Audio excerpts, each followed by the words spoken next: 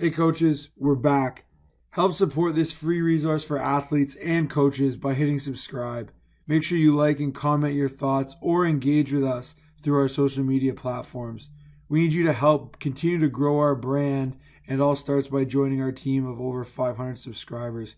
Click the bell to get live notifications of new content coming your way in 2021. On today's episode of Three Down Development, I'm really excited to be joined again by York offensive coordinator Tommy Denison. We've been talking football here for, better part of an hour or more so now. So excited to get to what we really came here to talk about today, which is the empty passing game. And, Coach has been really great, I think, during this time, during the pandemic. Tons of stuff he's put out, whether it's with our site or other other avenues of learning about football through YouTube and stuff like that. So thanks so much for your time and openness, Coach, and excited to talk some more football today. Yeah, thanks, Jackson. Really excited to present today on empty football. It's something that's near and dear to my heart, and something that we've had the opportunity to use in a few different places. And today, I think the chance to talk to your audience about a different way of attacking should be a lot of fun. Awesome. So yeah, getting straight to it, as I always start presentations, I love to hear feedback and would love to hear feedback from your audience. So connect with me, whether it be on Twitter or Instagram, the same username of Tommy Denison4, or you can hit me up at my email at York University, tdenison@yorku.ca. I'm usually pretty good about getting back. Obviously, things are getting a little bit more busy now as we plan for a return to play, and we're really excited about it. This has been an incredibly difficult year in a lot of ways, and a year of growth, right? So this has been really something, and building on, the second time now working with you on a presentation. This has been really great to connect with a lot of different people that maybe we haven't had the chance to connect with in the past, and just meet new people. And, with COVID and being inside, it hasn't been easy to meet new people. So it's been really rewarding that way. So today we're going to talk about why and when is it best to attack out of empty formations. And for those of you that were just, kind of picking up on and being introduced to me as a coach for the first time, I am the offensive coordinator at York University, and I've been such since I think March the 16th of last year. So legitimately, pretty much the first day of when everything shut down of COVID. I was very fortunate that the university hired me and has kept me on through this process, because it's really been an opportunity for us to teach and learn and get to know our players. And we're just really excited to get back at it. Before that, I was the offensive coordinator at the University of Toronto, where we led the nation in passing in 2019, and we were the 7th ranked offense. The OUA has recently released some stats on their website. We actually had 5 of the top 16 passing performances and 4 of the top 8 offensive performances in 2019. So really cool stuff, and stuff that I'm proud of. I'm proud of those players.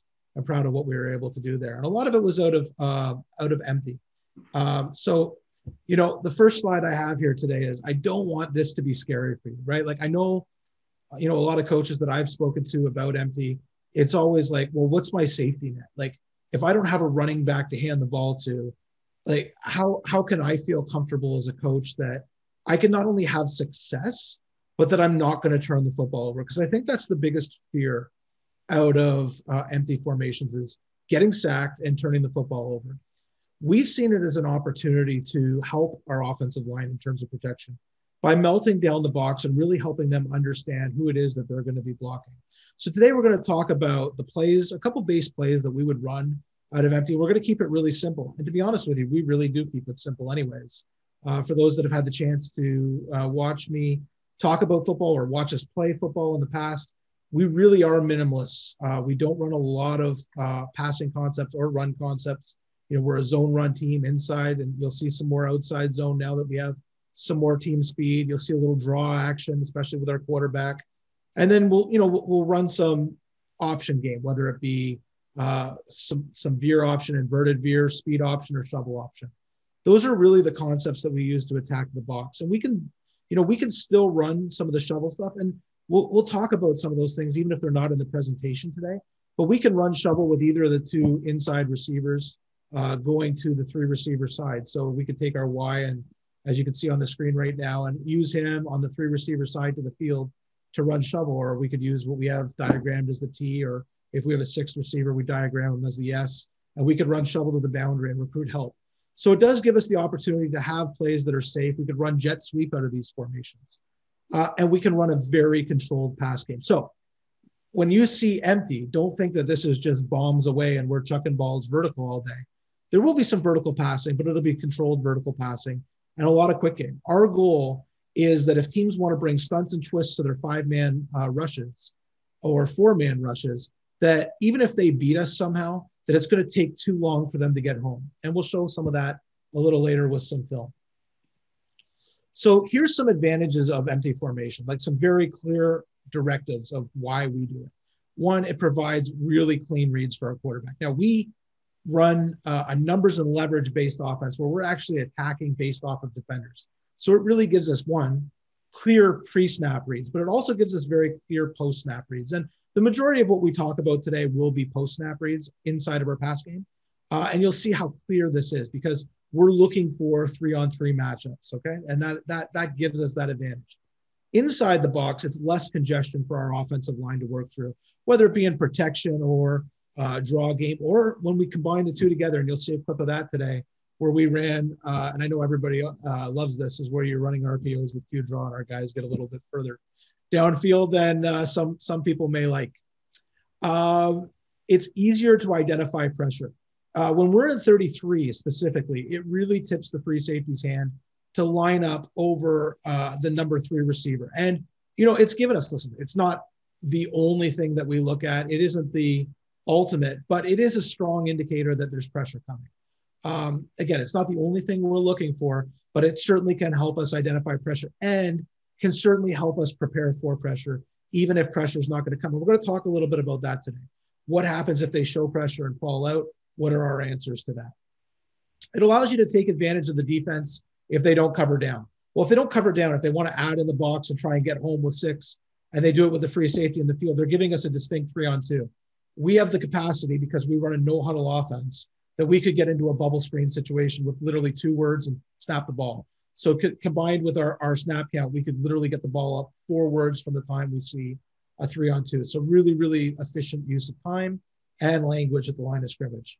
And again, there's less defenders to make tackles on quarterback run. So if we're going to run Q draw, we would rather run Q draw in a situation where we're empty than in a situation where we're single back, because again, although we have that extra lead blocker, that's also another player who can miss an assignment. And obviously, we can have a situation where our quarterback gets not only hit, but maybe even hurt or knocked out. We talk about data-driven football. I really am an advocate for using data and analytics in football. This is a slide that I've used in other presentations in the past, and it's the exact slide. This is actually all formations and all teams, mostly in the OUA, other than St. Mary's when I was there in 2017. It's really cool and it's really powerful. This one's not broken down by formation, but I can tell you that it's broken down by competitive advantage or not competitive advantage. So for instance, if you're attacking with a 3-on-3 or a 4-on-4 or a 2-on-2 or a 1-on-1, that's competitive advantage offensively. If you're attacking inside the box with a 7-on-6, so we count the backs and the defensive personnel in the box, that's a competitive advantage. So we want to be +1 in the box or even numbers on either the field or the boundary to create that competitive advantage. What this slide shows is a couple things. One, obviously that, as you can see my mouse here, teams and all teams that attack without a competitive advantage average 4.69 yards per play. And this doesn't affect us. We're just as bad as anybody else when we're not attacking with a competitive advantage. In fact, you can see basically the numbers and the alignment for the numbers in these columns. There's a direct correlation between the athleticism and speed of the team and the yards per play in relation to each other. So for instance, teams that have a higher number here are strongly more athletic. And I can assure you that you can almost guess who the teams are based on the numbers here. And again, similarly here, there's a strong correlation. Now, where there is some imbalance is us over here. This 2.81 is really, really low, but it's because we didn't attack without a competitive advantage very often. And some of these numbers, again, 19.82 is very, very high. But again, you can see they didn't attack with a competitive advantage very often at all. So really what this shows is when you attack without a competitive advantage, the number's low. When you attack with a competitive advantage, the number goes from 4.7 to 10.2 basically. And again, you can see this is what's really cool. We attacked with a competitive advantage at Toronto with 67% and at St. Mary's 79%. And the answer to the question people could say is, did you get worse? No, we didn't get worse, but our team was obviously limited by the score of some games at Toronto. You know, obviously our defense had some difficulties. They were younger and there was some struggles in terms of managing scores and managing offensive production on the other side of the ball. So that put us at a deficit in some fourth quarters, which tilted like, listen, as much as I'm a numbers and leverage guy and attacking with a competitive advantage, if there's a minute 22 in the game and we're down 14, we're also trying to move the ball down the field. So where this number comes in for us, the attacking without a competitive advantage, the first situation is obviously anything 2nd and 1 or shorter where we make the decision to just try and pick up the first down. Any quarterback sneaks. And then, of course, it could be a situation where a quarterback busts. So let's say we're running smash and he misreads the corner and end up scrambling. So we attack box instead of field. That number would go in there. Sometimes, again, we could give a wrong play call or a wrong suggestion idea to our quarterbacks. So that also can go in there. But then again, also just trailing in certain situations. If we were, with the lead in those situations, I would say that number would have been trending a lot closer to 80% like it was at St. Mary's. So just an idea. But when you factor these two things in, look, we had the lowest production when we were attacking without a competitive advantage. And we had the lowest production when we attacked with a competitive advantage based on, some deficits of I would say elite talent. But yet when you look at the total overall yards per play, we're number 2 and number 3 overall. And that's because, again, when we are taking, again, you just kind of look at two buckets, we're putting 80% of our plays or 70% of our plays at Toronto in the competitive advantage bucket and only 20 or 30% of our plays in the bucket without a competitive advantage. And you can see, obviously, our competitors in some cases have almost a direct inverse ratio of that. So this is a new slide. And this slide shows only attacking out of empty formations. So here's a cool couple things I think that we've noticed this. One, we attacked out of empty formations a lot. So our numbers are really, really, really solid here in terms of understanding what the number is. Like there's some statistical significance to these numbers, right? Like they're like we were in Toronto, we were in empty probably 40% of snaps, which is really, really heavy for us. But what you can see is a consistency in the overall number. So again, similar to the number where teams were attacking without a competitive advantage, it's very similar at 4.64.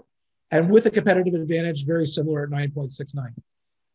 When you look at our success at Toronto, we were at 8.94 yards per play when we were attacking with a competitive advantage. It's more than just the yards per play that gets impacted. For instance, when we were attacking with a competitive advantage inside of empty formations, our quarterback was only holding the football for 2.13 seconds and against 3.09 seconds when we were throwing into competitive disadvantages.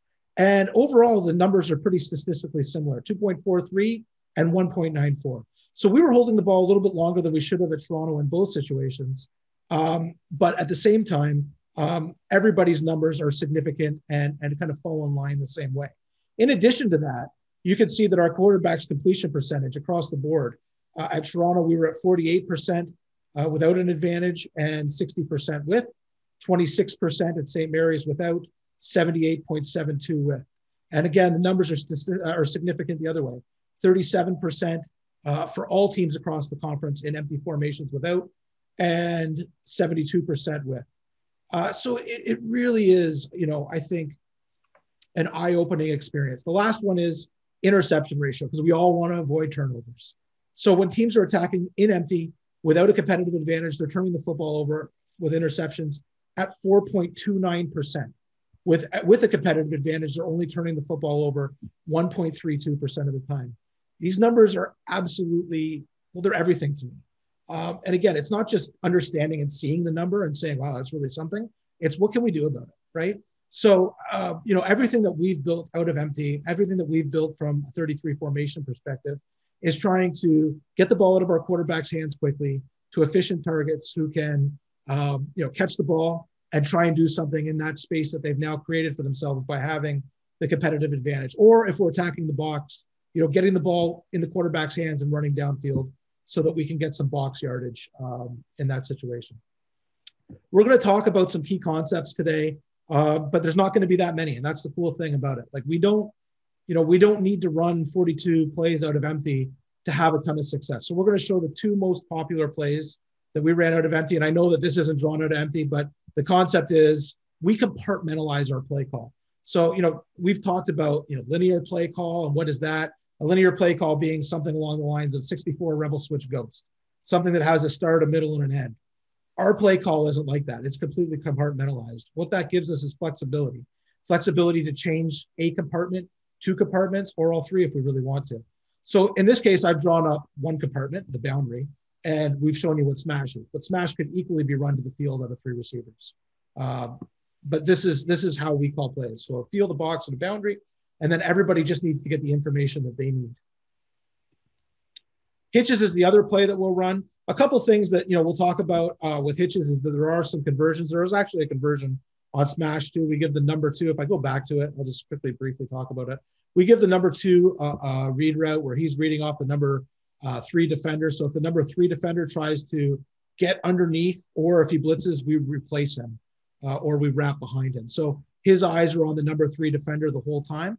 And he's putting our quarterback into a positive situation should they play cut coverage and try and take away the intermediate throw underneath. So again, we're reading the corner and we're letting our players, again, we're empowering our players to make decisions on the field and allowing them to put the quarterback in the best situation possible. So when he comes to make that underneath throw, he's placed him in that situation. He's got to read just like the quarterback does, and he's going to make sure that if the quarterback comes to him, he's standing in a place that won't allow for a turnover and will allow for the most yards after catch. Hitches is the same thing. We give our number 3 receiver the ability to read off the number 4 defender and our number 1 receiver to read off the number 1 defender. So we get press coverage situation, we can convert to a go, and we can read all the way up into the 3rd step of the route. So it's really something and really empowering to our athletes to be able to work on that in practice and gives them a competitive advantage over a defender who wants to try and show something late. Look, we know that there's smart defensive coaches and we know that there's defensive coaches that can communicate multiple things. We need to give them tools, our guys tools, to combat that the best way that we can and not overcoach it and try and, come up with the perfect play call, but give tools and abilities for them to adapt, just like a basketball player would. We'll talk about a few protections today. So obviously 3-man slide is a protection I'm sure most people are comfortable with, and turns out into big on the other side. Oftentimes you'll see an extra backer in the box, the MAC where the will where the MAC would be and the MAC where the empty space is, and the back would be responsible for him in that 3-man slide big on big. So that's a concept you'll see us run a lot today on film. You'll also see us run some 4-man slide, and we'll do that in a situation where obviously we have a 1 tech to the side that we're sliding to, or the 1 tech, I guess, to the side that we're not sliding to, and then he ends up focusing in and we get one-on-one on the back side of that. Then the question becomes, okay, what do we do if they come with a blitzer?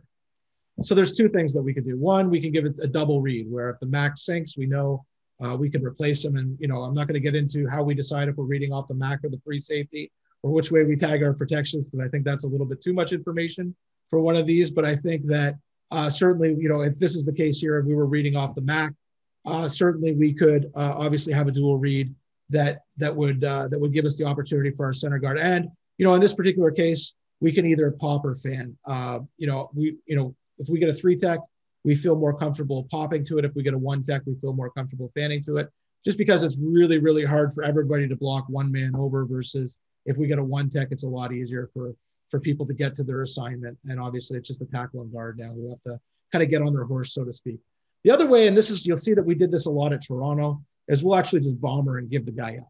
So if you want to bring your Sam backer in, we'll just give up our 3rd receiver to that side and carry on with the route combination. Otherwise, if you fall out, we'll also fall out. So we have a route combination. Usually it's hitches, but again, we'll fall out into that situation. So if the Sam adds in, looks like he's coming, falls out, RY adds in, and then falls into, or T falls into a route. So we're not going to waste space. We're not going to waste a defender. And this way, if he does come, we can allow our O-line, again, in situations where they're athletically limited, to not have to worry about dual reads, just focus on the 5 up front. Again, do we lose something from it? Absolutely we do, but there's a time and a place for it. And certainly, again, if they add in, we really don't end up losing anything. We've created space on that side. Like as you can see here, if the number 3 receiver adds in, we end up in 23, which is, absolutely one of our most favorite formations. And we've created even more stress now because if the Sam's coming, we've created even more stress on the MAC, who now would have to get under 2 to the field, right? So it's just not possible. So we've got a true 2-on-2 to the field in this particular case. So we do have some film to describe, and show some of the concepts. And again, really this is about, not being, afraid to try these formations because there's no back there. You can get a lot of mileage out of this. Again, the ball comes out quick. There's a lot of specifics, and we'll talk to some of the specifics in terms of routes today, like driving our depth to 10 yards, making sure we stick inside with our release, and make sure that we're stemming inside the route, and then working back down our stem. Like those things are so important, and I can't overstate the importance of, like, it's not like you could just run a straight line and work through the receiver's outside shoulder, because he's going to obviously pin you and jump inside and have an opportunity for a play. Just like when we talk about run blocking or pulling or any of those concepts, we have rules and responsibilities for our pullers or our O-linemen or whoever's ever asking something to do. Well, receivers, I think the one thing that, if I could say, is a deficiency that I've seen across all leagues and levels, is the release. And making sure that we're controlling the defender, their eyes, their body, where they're looking, where they're reacting to, again, based on our route combinations. And if we don't do that, we're taking our competitive advantage and we're handing it right back to the defense, right? So if, for instance, and I actually have a clip today where we have a bust, and I'm excited to show that clip because I think it really does expose that a wrong release, everybody's job is so important on the field.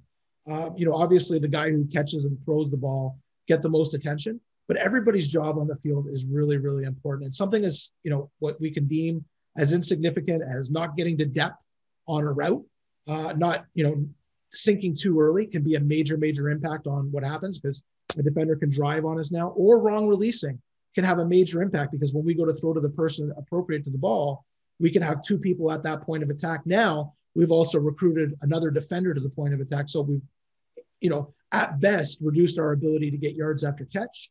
And at worst, maybe even turning the football over, right? So, those are things that, we have to be cognizant of. So I'm not sure what order these are in anymore, but I know it's a combination of hitches and smash. I believe the first one is hitches. I can tell you that we're looking for a 3-on-3 concept here. So I'll just pause it and quickly talk. So you can see that the 3-on-3 is going to be clearly to the boundary side right now. We have 3-on-3 over here, and we're going to run all hitches. So for us, we're reading the number 2 defender. If he sinks, we're going to throw to 2 now. If he jumps it, we kick it out to 1. 1's going to be making a decision off of the corner. If the corner jumps down on him, he's going to convert and run the go. And again, we don't love his split right now for that, because if he were to convert low, he's going to get run out of bounds. And we had some difficulty with that for sure at Toronto. We want to tighten that split down a little bit and widen on the stem.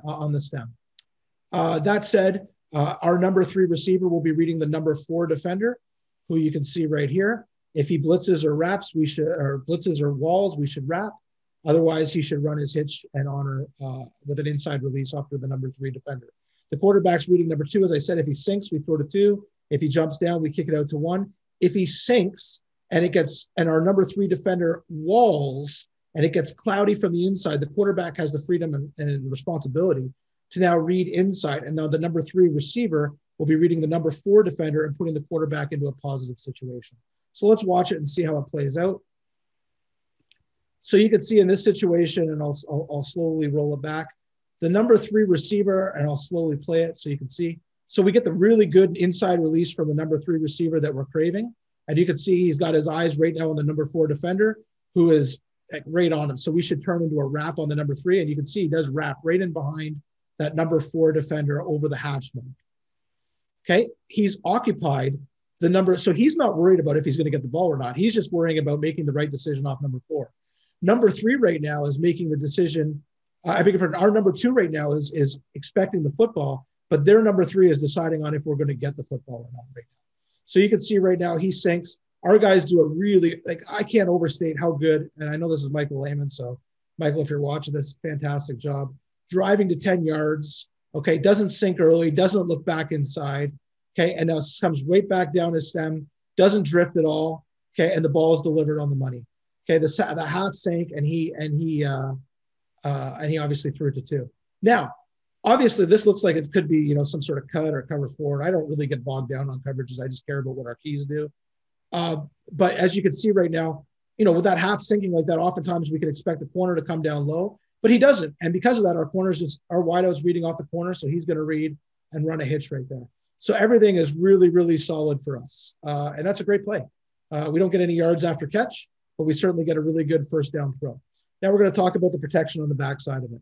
So it's a 30 front. This really just becomes big on big everywhere. And we just have to identify who the biggest threat is. We know that 38 is a threat over the 3 receiver side of the boundary right now. So we're responsible for 8 and 47 in the box. So really it just becomes these 5 for these 5.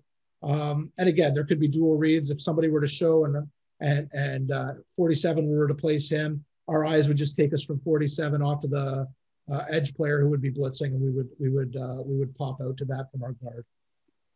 But again, as you can see here for us, let's have a look at if we are solid. Yeah, so right now it looks like we went to a 4-man slide and we actually bust. We're fortunate that 47 doesn't blitz here. Again, it's disappointing to see. We work on these things all the time. For the most part, I think, but again, it shows like we have to be in a situation where they can defeat us for them to take advantage of that, and they have to, be willing to risk rushing 4. And for the most part, listen, we're going to be right 95% of the time. And I think our kids do a really good job on, I think, the majority of these clips. I'm not afraid to show you a few busts. It's human. It's natural. It happens. We're not perfect as coaches. We teach. Our kids are trying their absolute best. And sometimes it's the first time they see it. And this was early in the game. Again, and you can see, look, we're nobody, our center guard on our left side, the right side of the screen right now, look like they're working to 8. And it looks like, our right guard is just working to space. Whereas it should have been our right guard and center working to 8 and our left guard working 47 to any potential rush player off the edge. And if nobody's coming, he can now come help out and create a kill shot on 90 like he does, but it should have been about a step later. So that's really what we're looking at there. I really liked your point, Coach, in terms of like running the hitch. I feel like, guys run so many different routes and people often take for granted the hitch. And, it's a simple route on the outset, but there's so many pieces that go into it.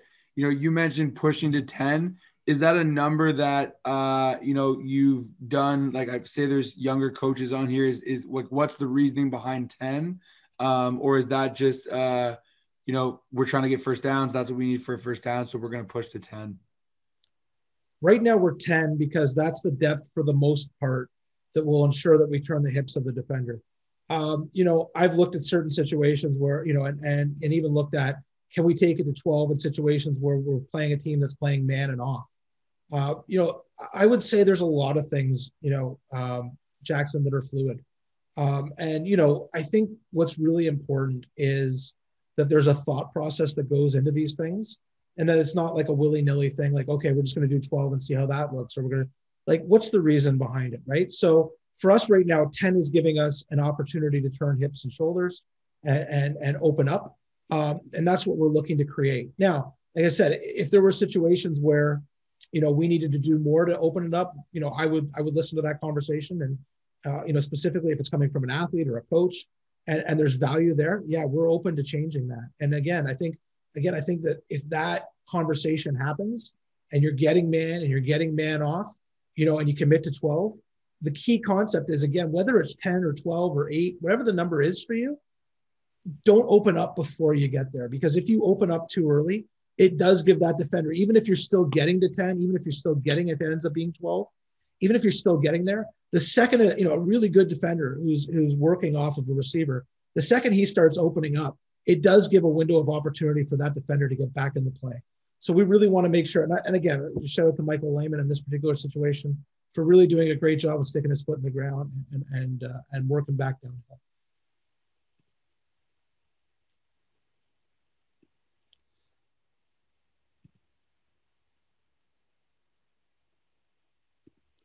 So the next play here, I think if I recall, this one might be smash. But again, it's a similar situation. You can see now the 3-on-3 clearly appears to be to the field as opposed to although it looks like we're going to be 3-on-2 to the boundary, I beg your pardon. They wall off, and there's your 3-on-3. And again, I'm not going to tell you because there's some things here from a defensive coordinator position perspective. I'm not going to tell you why the quarterback identifies what he identifies. Although if somebody wants to ask me the question offline, I might be willing to have that conversation with a high school coach. But certainly for us right now, we're attacking field. We'll go over protection in a second. I think we're running smash here. I will tell you that, we run the smash route, we run the corner route at the depth of the deep third defender. And I've talked about this in the past. I know a lot of coordinators work their corner route at 10 or 12. Like you're going to see us carry this vertical route right now all the way to the depth of the deep third defender. So he's identifying not only, what the depth of the corner is, but also the half and looking out there and making sure he's gotten to that depth before he snaps it to the corner. For our two outside receivers, they're going to be running hitches at 6 yards, and our number 2 receiver is going to be reading off of their number 3 defender. So if he tries to get underneath him, he can wrap him behind his head. So again, I'll kind of play this through slowly. And you can see here, like you can see our number 3 receiver just continues to climb and climb and climb. Like if that number 1 defender, the corner, had continued to carry and not step down here, he never would have actually converted to a corner. It would have just been a go route because he's not going to get the football, right? But you could see right now, like that corner, and because the corner actually, he's reading through the number 2 to the number 3 defender because he's got to play deep third in this particular case.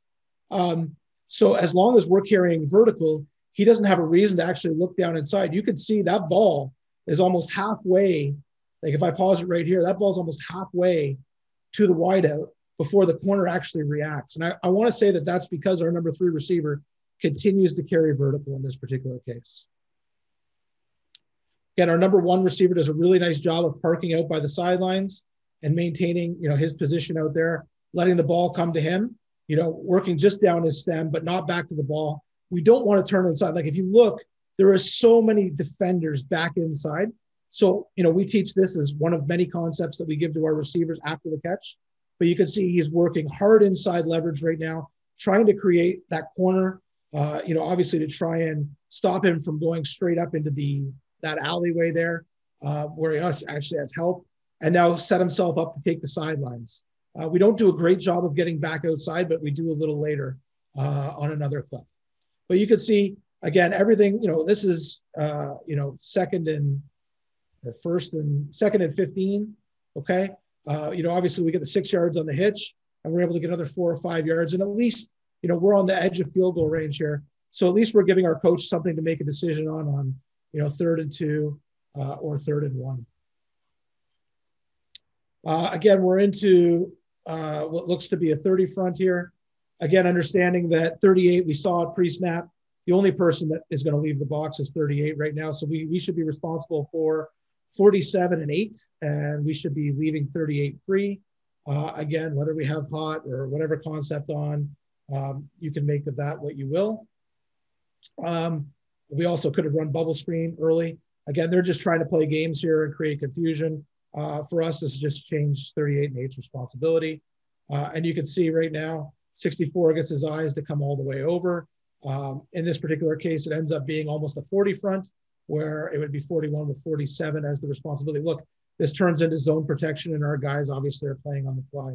You could say 64, at least this time, his head and eyes are all the way over, identified off the defender that they're responsible for, and he should be turning back inside for a kill shot right now on 90. And at least in this particular case, it turns into a double off 90, which I can live with. So solid job from our group in this case.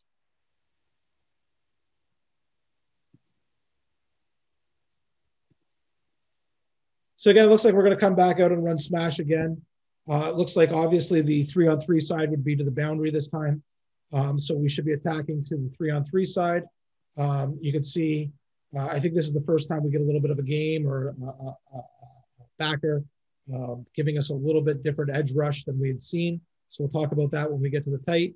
But again, we're running smash. So where last time it took us a long time to get to the corner route, now we just have to, again, get to the depth of the deep third defender. He's already there. So now he just has to win. So obviously you can see they do a good job of getting pressure with 5. Obviously the game that they brought did bring us a little bit of challenge, and we'll see that in a second.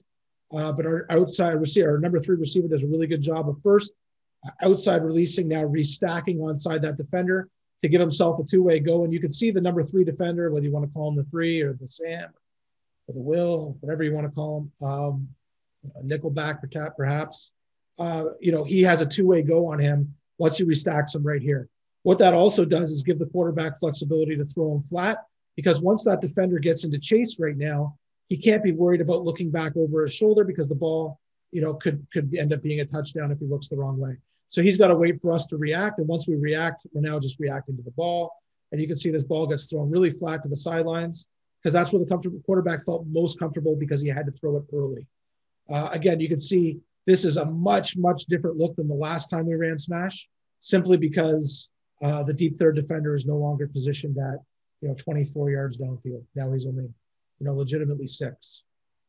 Yeah, that's a unique feature on the corner route. I think everyone's offense has smash in it in some capacity, but that's the first time I've ever heard anyone kind of base the depth of the corner route on that outside third defender. Yeah, we felt it made the most sense. If we get pressure, it allows us to shorten our route. Look, we still have to win. We still have to confirm. We ask a lot of our receivers. With that, though, we also give them that ability to separate because of it, right? So, we're asking them to do a little bit more mentally, but it's going to physically make their job even easier. Right now, obviously, look, we're just working to 42. We knew 59 had to add out right now based on where they were at in the formation. Again, we feel like 33 is the ultimate filter for us. Like if things are cloudy, if things are a little bit difficult, it gives us an opportunity to make things a little bit clearer for us, understand where to attack with the football and go from there. You can see here, they're just playing a little bit of game and bringing an outside rush with 42. I would have much preferred to see us fan to this, with it one tech there. It would have been a very easy scoop for the center, and the guard could have kicked out and the tackle could have as well. Obviously, for whatever reason, look, we give freedom and flexibility to our players. I want that to be known. Look, we meet a lot with our quarterbacks. And I'll say this to any point. I was talking to a quarterback today that we were recruiting. We ask a lot of you. We ask a lot mentally. We ask a lot physically. And we give the same responsibility to our offensive line. And there's a lot of ongoing communication, first between our quarterback and our offensive line and themselves. Obviously, there's freedom and first responsibility here. They went to Pop. And he did a decent job. He ends up cutting and going low. Again, I would have preferred him to stay high if he could. Obviously, he diagnosed that was the best case scenario. It just makes the quarterback feel a little bit more uncomfortable seeing a whole bunch of white right in his face. Clay does this phenomenal job of sticking in the pocket here, throwing a dot to Nolan in this particular case. It's smash. It's a little different. It looks a little different than the last time. Super effective, gets us our matchup. And again, even if they had come with a free runner off the edge, and we don't want that, I want to be clear, I don't think they would have got home with it, but the quarterback would have got hit. And that's the great thing about all this empty passing game is the ball should be out of our hands relatively quickly.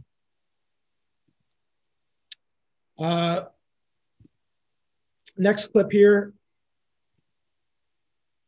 Again, we're in 33 again. Let's just take a quick peek here where things go. So as you can see, we're getting a true 3-on-2 to the boundary here. So we definitely want to go here.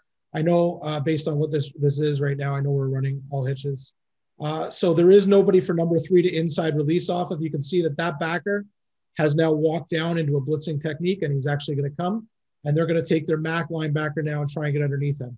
He's the number 4 defender still for us, so he's the defender that we're wrapping off of. So here's a different situation here. The last time we ran all hitches, you saw the number 1 receiver come up against a corner that was playing a lot more off than Mr. Ford is here. And you can see that he comes down almost into a cut technique and cut and carry, whatever you want to call it. And you can see that he walls us off, and we're happy with that because we're getting the outside release. And you can see, actually, I'll give the defender's credit. His head's trying to extend. You can see, this is the struggle. And this is, obviously, Will does a really phenomenal job here of turning his head the best he can and trying to run through that. And, Ford's head actually is trying to keep back inside and do everything that's possible for him to keep locked on to see if the ball comes to number 2 or into that kind of alley there. You can see that our number 3 is wrapping off the MAC. And you can see right at this position right here, that Mac actually pauses and doesn't get underneath the number 2 receiver, who, the quarterback is, going to feel him get cloudy. If he take another 2 steps aggressively or earlier, the quarterback would have felt that cloudy from the inside go inside, and you could see that Nolan on that wrap route would have been coming wide open to the middle of the field. But for us, the read for the quarterback is just number 2. He sinks. We throw it to 2 right now. Again, if it got cloudy from the inside, we'd go inside, but this isn't getting cloudy.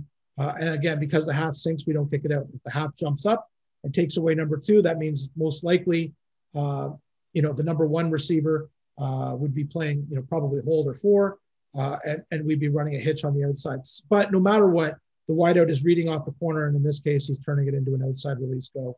And again, to Ford's credit, he's doing everything in his power, to try and corral him and not let him get up the sidelines, while still trying to peek his head inside. So again, in this particular case, for us right now, we're just 5 across the board. It's really as easy as it gets for us. You can see right there, it's 5 across the board, and then they come with a late game, 47 replacing 37, and you should just see him work his head and eyes outside. Obviously, look, we do not do a great job physically on this play up front at the right guard and right tackle position. Mentally, I like where their heads are at. But obviously our tackle oversteps, maybe the tackle thing, look, there's some challenges here, and I'm not naive to them, right? Challenge 1 is, and you can see the tackle trying to connect, like we talk about communication all the time. You can see the tackle communicating with the guard right now on a possible edge rusher. So, it's my expectation based on what I'm seeing right now. And again, it's a year and a half ago, so I don't remember specifics, but it looks like the tackle's trying to convey fan responsibilities. And it looks like for whatever reason, if the guard doesn't hear him or doesn't understand, he goes to pop responsibilities. And look, I suppose we get a hat on a hat at the end of the day. But again, our pass game is so quick. All we need to do is create a little bit of distortion. Now, of course, if somebody falls down or quarterback's getting whacked, we expect much better than this. Obviously, there was communication going on that I think we could have gotten better. But listen, we're human. Players are human. Coaches are human. We make mistakes. We learn from it. We mark it up on film. This was week 1, and it certainly was a learning experience for us. But again, effort was there. Everybody did just enough. Keep the quarterback upright and clean. And obviously, a 13, 14-yard completion.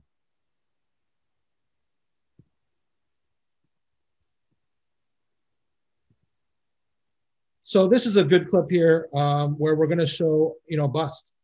And I think that there's some value in showing some busts. So we talk about the number 3 receiver. And again, we get a 30 front here. We clearly get a 3-on-3 into the boundary this time as opposed to the field. You can see right now the number 3 defender, they drop into a cover 4 shell. We still want to inside release that defender, because if we don't, we're not maximizing space right now. And you can see this clouds everything. It really makes it difficult. And obviously we don't do a good job up front. And we create a little bit more stress for ourselves here, because as you can see, this is an RPO. We've tagged hitches in this case with Q draw. So we have created an additional amount of stress on our center because he's one-on-one with their nose, and that nose is a heck of a player. That said, our number 3 receiver does bust, and he goes outside on his release of the number 3 defender, whether you want to call that the Sam rotated or the Will, who's spinning back. We should be pinning his inside shoulder still, reading off the number 4 defender on if he should wrap or not, much like the number 3 receiver does. So if you look at the top, obviously we run hitches mirrored here, like textbook up top. Like, first of all, they're all driving to 10 yards. I would say number 2 does a really good job of releasing inside. I don't like that he drifted to the top of the screen there. So that would be a coaching point there. And certainly number 3 drifts as well, although it looks like he's wrapping a little bit more. Wrapping, it's so important that we don't drift, because if we drift, we can drift right into a free safety who can dislodge the ball. But we come down here to the bottom of the screen, which is where we should go. And that's where our focus is going to go for the rest of the discussion. And we're reading off the number 2 defender, who you can see right now first tries to cloud things by, coming down hard. And you can see Clay's already made his decision by him coming down, and he's already kicked it out because, he's feeling pressure from the nose. So, the nose did obviously a really nice job of creating pressure on us. And again, we're not in our base pro, we're in RPO right now. So I understand that a little bit more. But again, as you can see, if he had held the ball a little bit longer with that half now widening back out, he would have actually thrown to 2. But when he throws it, I agree that that's the decision. But again, because he has to throw it a little early, you can see Will, who's doing a really good job of taking his depth to 10, and certainly doing a good job of sticking his foot in the ground and not drifting. The ball is just not accurate enough right now. But that number 3 receiver who didn't release inside the number 3 defender, certainly, if Clay had a little bit more time, that would have made things really, really cloudy. It would have been a foreign look for him to look at the number 2 defender and see 2 receivers there. So, just have to do a better job, right? Have to stay disciplined to our rules, who we're releasing off of. And just because they do something different doesn't mean we don't have to own the responsibility and still pin that defender. I won't spend as much time on the tight of this one, just because we are running Q draw as an RPO to it. And you can see, obviously, our guys are downfield blocking. And we have a key that tells us when to run Q draw in this particular case. Look, the center needs to do a much better job. And I don't know, it looks like he trips over the guard right there and it kind of loses his footing. So I understand they both kind of trip over their feet, which, causes even more difficulty for them. But you can see, obviously, for Q draw, if we hadn't tripped there, you can see that's a really clean look for it. If our key had taken us there, we did run Q draw against Queens. I think we ripped it off for about 22 or 23 yards. Although I'll say they did a good job downfield and they knocked the ball out of the quarterback's hands, 23 yards downfield. So kudos to Queens for that.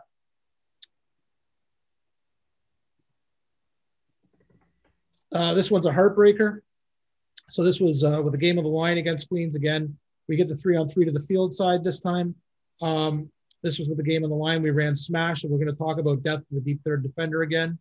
So you can see we outside release. So really, we're just focused on 2 concepts: smash and hitches. We're worked off the depth of the deep third defender. Again, in this case, we get Daniel Diodati does a really nice job of outside releasing here and restacking. You can see he really, really, again, deep third defender hasn't got there yet, still has to win. Restacks him here, gives him the 2-way go, and you see how he creates a 2-way go on that number 3 defender who now has to honor seam route, right? Even though he's got a free to help way, way inside, he knows like, oh, I got to get on my horse here, which gives us the ability to snap to the corner and force him into chase. Because we're breaking at the depth of the deep third defender, like if we had broken at 10 or 12 yards here, like a lot of teams teach, let's see, the line of scrimmage was the 40-yard line. So we've been breaking at the 30. You can see we're just actually getting into our stick right now. And it would have made life a lot, because we would have had to flatten our route. It would have made life a lot easier for our field corner there. And it would have made life really difficult for our quarterback, because he'd be like, is that man? Is that cover 3? Like, what's going on out there? And even though this is man, this is 3rd and 10 with the game on the line. And that corner knows we run hitches and smash a full bunch. So even though he's playing man, he also knows he wants to help his buddy. And you can see he's trying to drift. He's trying to like honor the wide out. He's trying to also drift so that he doesn't give up the corner. And eventually he has to just stand still. He can't drift any longer and the ball's gone. And that gives us the window that we need to get that ball thrown vertical. It's a hell of a ball by play. Obviously this is disappointing that ball wasn't caught, because it's a game winner.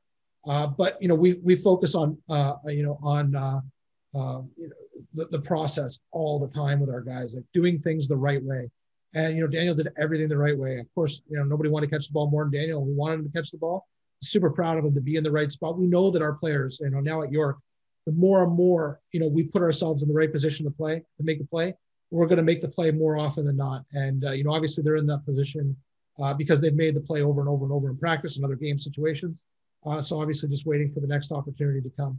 But we did everything right there. Again, at the end of the day, we still have to execute, but we're trying to hang our hat on a process that gives us an opportunity to make plays, all the time. And you look at there, like, I think one of the things I'm taking from watching this is, again, like, people, I think, when they think about adding something to their offense or expanding what they do in their offense, they think about all the different things that they can do. And I think people think, okay, if we're going to make it worth it, we need to run, X, Y, and Z out of a formation or whatever. And here we're looking at 2 simple concepts that I'm sure 90% of offenses run some form of hit hooks. 90% of offenses run some form of smash. You're seeing a variety of different defenses, but the quarterback's read is incredibly similar on every one, right? You've seen 30 front from a couple teams, some pressure. Here's kind of a 5 up, whether it's 40 or 30 personnel, I don't know, but creative zone blitz, dropping the end out. You see all these different variations of defense to defend 2 things you feel you do really well. And going out of empty really cleans up the read on where the advantage is for the quarterback. Yeah, you nailed it, Jackson. It really does clean things up. Like we talked about on that first slide, it really gives, and again, for the O-line, we can talk about the read here as well. Like this is pretty simple for us in terms of 5 for 5. You can see obviously, their end or whoever that is, without seeing personnel, I'm not sure, but obviously he tries to wall off anybody that could be coming on crossing routes. And that's okay. It gives us an opportunity to, obviously you could see he peeked outside to see if anybody was replacing him. And then, obviously the two of them start working back to the inside to see if there's any help, right? So again, they do get us with a game really, really late out here to the field, to the boundary side. But again, we have time to hold the ball for, quite a while before, he gets home and he doesn't even have a chance to make contact with our quarterback in this particular case. So, did enough. So yeah, that's empty. We love attacking with empty. We'll continue to do it. I think it's an opportunity, as you said, to kind of filter things to keeping things simple and giving our kids a set of rules. So any questions you have for me, I'd love to answer. Yeah, I think one of the things, that you briefly touched on the quarterback RPO. I think as RPOs have become so much more common, south of the border, and we were kind of talking before, obviously the last 2020, the most modern football right now has been played south of the border just because, in Canada, whether it's at the high school or youth sport or CFL level, we weren't able to have any in the last year. I just in my summer football experience, talking to high school coaches, oftentimes your quarterback's your best athlete, and they may not be a pure quarterback. I think if we were in a room with all the high school coaches in Canada, summer football coaches, and you said, everybody put your hand up if your quarterback's your best athlete, but he's not a trained, schooled necessarily quarterback who's played 5 or 6 years of football or 5 or 6 years of quarterback, you'd get a lot of hands go up.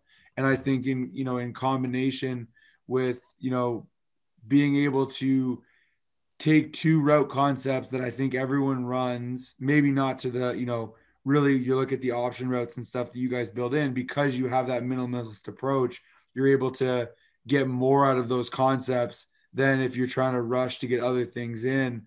Pairing that with RPO, I think is a really powerful weapon. We did a little bit of it. The last summer football season, I was able to coach in with 3, pretty mobile quarterbacks. And I know they all loved it because it was really clean for them, right? It was either, hey, if we're 5-on-5, I'll finish with the ball in the box. If it's not, I got to be able to go to whatever side I feel has. And we weren't even as specified as you are with the 3-on-3. We were more so just talking about, okay, what side do I like the space and the leverage that I have in the route concept? And, to see that as an addition, like I think a lot of people see empty and they go, well, how am I going to run the football? Well, really, that's a super meaningful way to run the ball. I guess, what are your coaching points on I know there's a million ways with QB draw, depending on the front, the fold and all that stuff. I don't think that's as important, as when do you choose to use the pure pass protection and when are you trying to build in the RPO as well? Yeah. So again, more blitzers and a stronger nose, the more likely we are to do straight pass pro, unless we get a 4-man box and then we go straight draw. We added in if, we feel obviously they're not blitzing and one of their, backers is getting into throwing lanes and trying to create that 4-on-3 from a 5-man box. Queens certainly did that. They did a really nice job of it. So we had to have an answer. They had a really good nose as well. We did get some mileage out of it though. Obviously I showed a clip where he got home and caused some, some pressure. But I think we ran Q draw in that game successfully 3 or 4 times. We ran a lot of Q draw at Toronto, and we certainly ran even more Q draw at St. Mary's. To your point, our quarterbacks oftentimes now more and more are as good of an athlete as you can have, and you look around the conference and there's a lot of, and there has been in the last few years, a lot of really good athletic quarterbacks. So, utilizing them, on 2nd and 3, 2nd and 4 against reduced boxes, 2nd and 5, it's opportunities to pick up first downs. Yeah, there's a little bit of risk, but I will say this, if you're throwing into 3-on-4 situations on both sides, and they force the draw by covering down and not giving you anywhere to throw the ball, now you have no escort for your quarterback, right? There's nobody there to protect him 3 yards downfield because everybody's in pass pro. So He now clears through, the D line, and all of a sudden he may have a backer, or he may have, one of the inside fielder boundary defenders who starts chasing him. He may not feel him, and smack, and now all of a sudden, we're looking at our backup quarterback. And so we believe in, giving him the opportunity, giving our quarterback the opportunity to run Q draw or at least RPO in some of those situations. Again, to filter out teams that want to, absolutely want to run. Listen, the more success we had at Toronto, the more we saw defensive coordinators try and change the look pre-snap. And, we're excited for that. We have answers for that. The better that we can run the football, the less people can do that. We have something to prove, now at York, and, we're excited to be able to run the football a lot more successfully than other teams that I've had in the past. I'm really excited for this group. Yeah, it's a powerful tool, and I think you see it a lot. I talk to some of the defensive guys I know, like in the summer football circuit, they talk about how much quarterbacks are one read to run anyway in high school, right? And so you might as well clean that one read up. It's a lot easier for you to clean that one read up and empower your quarterback to make a decision. Or if he's going to run the ball, it's not the old school of, oh, he's going to scramble and get into space and run all over the place. It's targeted. And one thing I think I'd be remiss to mention is I know a lot of high school coaches go, well, we don't run draw, right? We run inside zone or power or trap or whatever your run play is. We honestly did it. We would just block inside zone with our guys up front because, like you said, the ball's coming out so quick. If we're running those kind of quick game concepts, when we wanted to run the RPO, we would do some fold stuff, but I've seen teams be really successful with just taking their base run play and saying, okay, the quarterback's going to take the football. If it's 5-on-5, that's what we're doing. If not, we're getting the ball out into space. One question I did have is when you drew up the smash concept, I saw the number 2 receiver who's running, the hook or kind of slant option route, I guess you'd say. What's he reading and what will tell him whether he's going to hook or run the slant? So if the number 3 defender walls him off, so like they play cut coverage, right? The half's high and they're trying to play, the will, because again, teams that play against us know we may run smash. So they may try and take that will and aggressively get it. As soon as they see a vertical release from 3, wall him off to get underneath the number 2 receiver. So in that case, we just want to extend our route by a couple of yards. We snap it off at 6. We immediately get eyes on 3. And then we want to create a little bit more vertical separation and wrap right in behind his head and create that opportunity for the quarterback to throw the football to him. And I think, to your point, Jackson, we don't run a lot of concepts. And I think you hit the nail on the head, because we don't, we get to practice these concepts over and over and over again, whether it be an indie period or, some sort of, indie tempo period where we're just working and focusing on not maybe just individual skills, but skills inside of our scheme. That give us an opportunity to improve, that. And, the really nice thing about it is there's short routes, like whether it be a hitch or a shortened hitch to wrap off for our smash or a deeper hitch on all hitches. They're not going to take the legs off our guys. Like, we look at more and more now at sports science, right? And, how much running do we want to do in a work week? So these are things that we can give our guys to give them and help them make decisions and let them be better on game day while not overrunning them. To the point that, they're not going to be as effective or a little slower on game day, which is becoming more and more of a thing. We're seeing sports science and, we certainly at York, we have an incredible strength and conditioning team and strength and conditioning coach in Sam Miles-Frayne, who, is heavily immersed in sports science. And it's important. And it's important to get our thoroughbreds ready for Saturday because, we want them to be able to run as fast as they possibly can on that day.